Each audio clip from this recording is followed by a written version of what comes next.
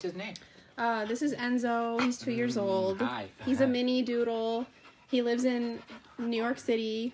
Lots of hustle and bustle. He's extremely well socialized. He loves people. He loves dogs. He completely falls apart when left alone. Is that right? It's so bad that his owner has him in 2 different daycares. She's rushing around trying to drop him off at daycare in between multiple jobs. She can't go out with friends. She can't do anything unless she brings him.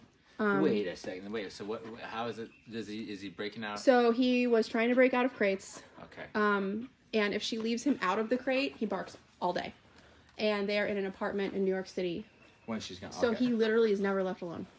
Oh, so she has to have somebody babysit him? He goes to daycare. Oh, daycare, right? Yep, all the time.